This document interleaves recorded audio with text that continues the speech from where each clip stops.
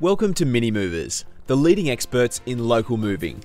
We've put together a set of videos to assist you in preparing for your move. This video is about how to save time when you are moving. A few days before your move date, it is a good idea to let your neighbours know you are moving out.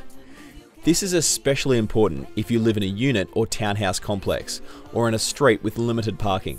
If you live in a high-rise, then it will be necessary to notify the body corporate of your moving date and organise keys for the service elevator, so the movers are not constantly getting interrupted when moving your goods. Reserve sufficient parking too, as the trucks will need at least 4 car lengths to set up. For street parking in areas where there is limited space, you will need to park your own cars to reserve enough room for the removal truck.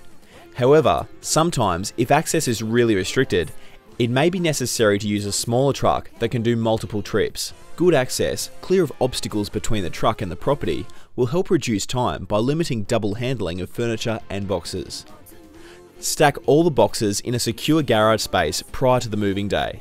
Label the boxes so their destination at the new property is obvious to the moving crew.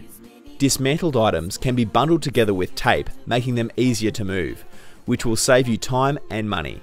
For offices, and in some cases residential moves, having a plan of what you want to achieve and where you want items placed does save a lot of time. This plan needs to be communicated to the movers on the day, so everyone knows what the desired outcome is.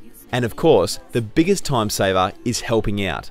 So on the day, feel free to help the moving crew. At MiniMovers, we welcome it. Ask what you can do, and the movers will be happy to get you involved.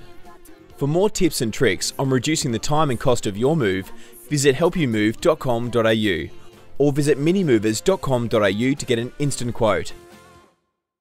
MiniMovers, making local moving easy.